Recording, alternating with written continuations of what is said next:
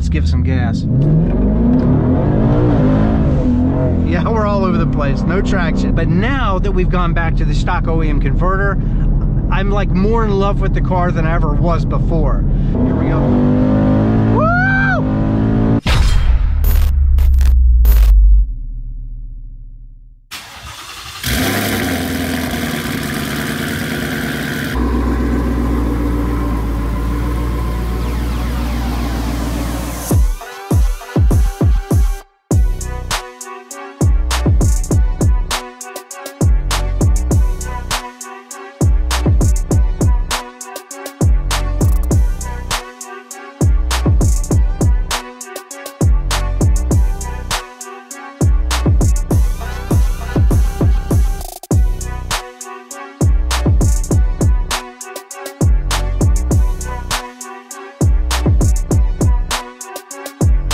What's going on, guys? Welcome back to the channel. Over the past couple of weeks, if you did not know, well, now you do. The Mustang has not been in my garage, the twin turbo Mustang that we have built. Turns out we had some problems with the Circle D big stall converter. We'll elaborate a little bit more in detail on what we found since I've sent it back to Circle D. They tore it open, what they have discovered, but we now finally, yes, you can see it right back here. Boom, we have the Mustang back home with a built transmission. Right there is the new hotness. I like the look a lot better. I think most of you guys would probably agree, but this is the official look for now until we change things up in the future once again. But coming to a track near you, yes, we're gonna finally be able to beat that 9.7 at 148 mile an hour and a quarter. But everything looks pretty much like it did before. Anderson Composites hood looks really good on this car with the race red. Same with the spoiler. Sitting in the garage is a Lethal Performance exclusive double H pipe from Corsa. Only can be bought at lethalperformance.com. Again, links in the description if you want to check that out. Use those codes, save you some money and free shipping or whatever it offers. But that video is going to be coming probably at the end of the week, so stay tuned, hit the notification bell, subscribe. But it's time to quit rambling, go for a drive, see how the car feels with the OEM stock converter and the twin 6467s from Hellhorse, their twin turbo kit. Let's go. Looks absolutely gorgeous. Big intercooler there, twin turbos underneath. Let me know in the comments also, what do you think about this combination of wheels? Do you like that with that? Overall, I don't think it looks too bad, but it is a drag pack at the end of the day, so honestly, who cares? But yeah, let me know in the comments. What do you think about the car? Sit here, look at this car all day, but we want to know how it drives. Let's go. Woo. There's the office. Let's hop in. Let's go to work.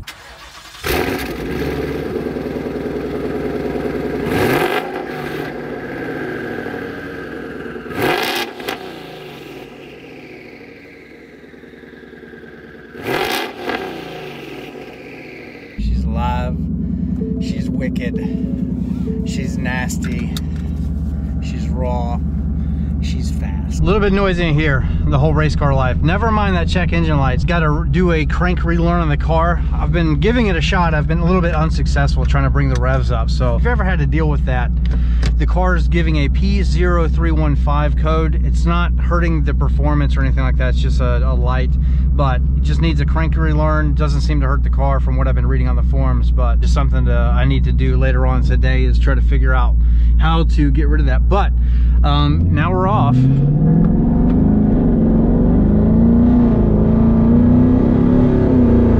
Already in boost, look at that. Barely even touching the gas. So that's my first thing that I noticed when I got behind the wheel after the transmission has been fixed. Huge thanks to Johnny. He is here local. He's in the Bowling Green, Kentucky area. If you are local to this area, maybe in Tennessee or Kentucky, and you want a transmission guy that can build one of these 1080s for an attractive price, DM me on Instagram or leave a comment down below. I can set you up, save you guys some money. The guy is really good at what he does. But I tell you, going back to the stock converter, it's so smooth.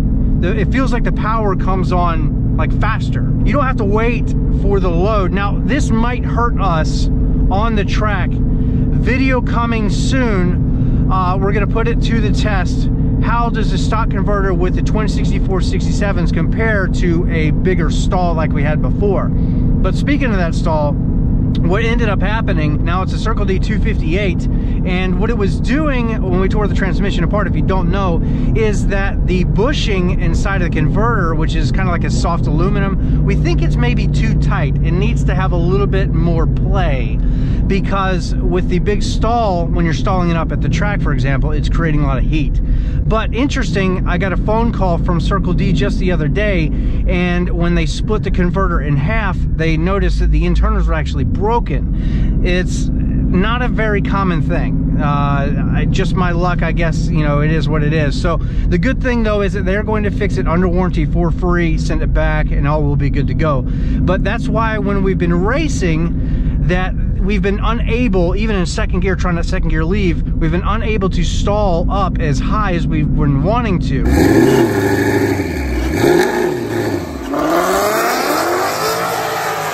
The symptoms of what was happening, according to the conversation I had with Circle D, is just that. Slow shifting, loss of power, clunking around. Everything that I was experiencing was a result of basically a broken converter. So they did ask about the horsepower we were running. Look how fast we're going into boost. I'm barely on the gas and we're already in it. Before, it felt like the transmission was slipping a little bit, which is what it's going to do with a big converter, but on the street, it makes it a little bit more unpleasant to drive. What I've noticed now, just with the few miles we've put on it since the transmission rebuild, is that the power, it's coming on faster. The transmission is going into power with the twins a little faster. Let's give it a test. Yeah, there we go. So it's pulling me back in the seat, and I'm like on and off the accelerator there. Crazy how fast this is now compared to the way it was. We don't have to wait for it to like basically lock and then do all the things that the converter does. Again, like I said, on the track, this might hurt us, but on the street, the OEM converter with the twin turbos is, I swear, it's like the answer. Not everybody's going to want a big stall for the street. I get that. That's more of a race car thing, but I tell you, with the new clutches from McLeod, I'm a lot more confident that the transmission is going to be able to hold the power that we want to put down, and it's going to be ultimately more fun. But now that we've gone back to the stock OEM converter, I'm like more in love with the car than I ever was before.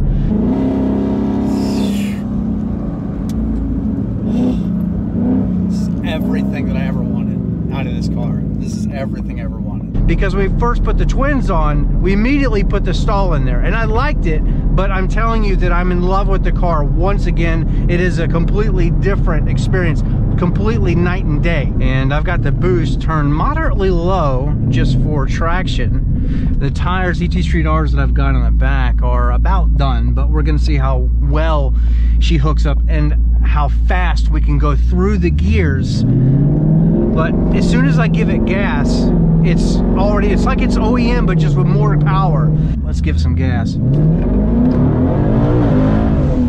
Yeah, we're all over the place, no traction. But that's how fast it's coming in. So let's give it a roll. Here we go. Woo! That is not even on the floor. That's crazy. That is silly speed. That was about 70% throttle, just trying to judge if it's gonna break loose or not.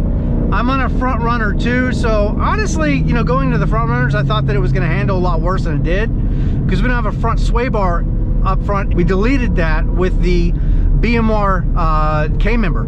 So we don't have a front sway bar. We're now on a 18x5 with some 26-inch tall tires, but it seems to handle still pretty good. It's pretty loose, but it's not as scary as I thought it was going to be, which is a huge positive. So I'm gonna let traffic, let's give it another hit and see what she does. We gotta roll into the speed though. We're still way too powerful for the street. I'm on the floor. Wow. That is crazy. That is so much faster than it was before. The reaction, so when you're shifting with a 10R radius, it's going to shift up high in its power band. So the initial impressions between the two converters, I think, is really just how long it takes, how fast it reacts. So the converter needs to, you know, it's kind of loose, and then it locks up, and then it goes, and when it shifts the next gear, generally you're good to go and it'll act just the same. But that initial hit, when we first give it gas, when it's at a low RPM, because especially turbos have to, you know, depending on the size, may have a little lag, there's a lot less of it now. It's going into power a lot faster. This car already feels blisteringly different. I'm not gonna say I'm scared, but I'm definitely a little bit more cautious. The way that it's delivering the power, I love it. Remember, we have a new valve body, so I wanna let the car kind of learn. It's a pretty smart, intelligent system, but the new valve body gave us a bit of a fit, trying to get everything to sync up. You gotta have basically IDS, so you gotta have like a Ford technician or something on standby, or take it to the dealership. But wow, so that was 8.7 pounds. That's nuts. That's really fast. See how the downshifts? It's so much more aggressive. Oh, no, that was a big thump. Railroad. I love it. Great combination. Twins with a built transmission. You cannot beat it. Hopefully, I have enough for a video here. I'm gonna go home. We're gonna compile it, edit, see how it looks. But I've been having too much fun because the car is so wonderful at this point. It looks great. It's coming together. It's fast, it's powerful, feels faster than it ever has before. Yet to be confirmed on a track if we've actually going to go faster. We are chasing low 9s, guys. 9.7, according to the conversations I've had with some of you guys on the forums about the converter, the old one, and also with Circle D, is that we were experiencing a whole lot of slip, So you can actually hear it if you paid attention in the old videos. You guys can actually hear it kind of just slow shifting. It's why you